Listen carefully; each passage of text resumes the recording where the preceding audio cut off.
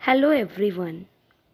In this video, we are going to learn about Roman numerals.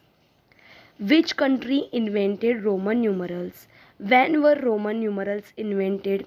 And some rules of Roman numerals. So let us start.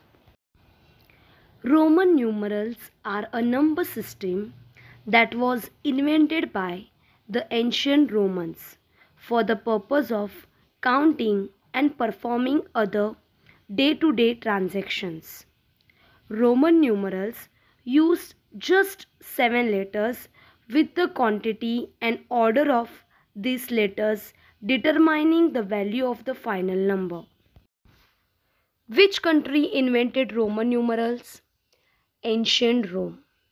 Roman numerals are a numeral system that originated in ancient Rome and remain the usual way of writing numbers throughout Europe well into the late Middle Ages. When were Roman numbers invented? Roman numerals originated, as the name might suggest, in ancient Rome. There are 7 basic symbols: I, V, X, L, C, D and M. The first usage of the symbols began showing up between 900 and 800 BC. The numerals developed out of a need for a common method of counting, essential to communications and trade. These are the 7 symbols we are writing in Roman numerals.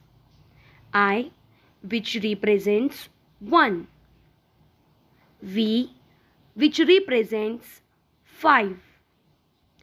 X, which represents 10.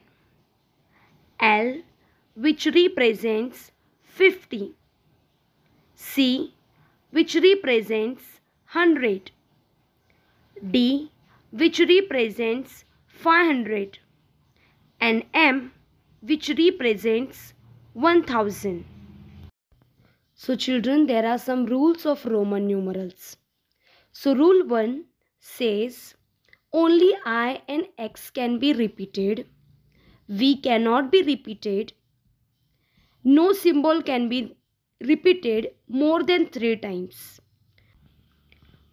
Rule number 2, smaller numerals written after a larger numeral, that means addition. And rule number 3 says smaller numeral written before a larger numeral, that means subtraction. So V is never subtracted. I can be subtracted from V and X only. So these are the 3 rules of Roman numerals. That's it for today. Thank you.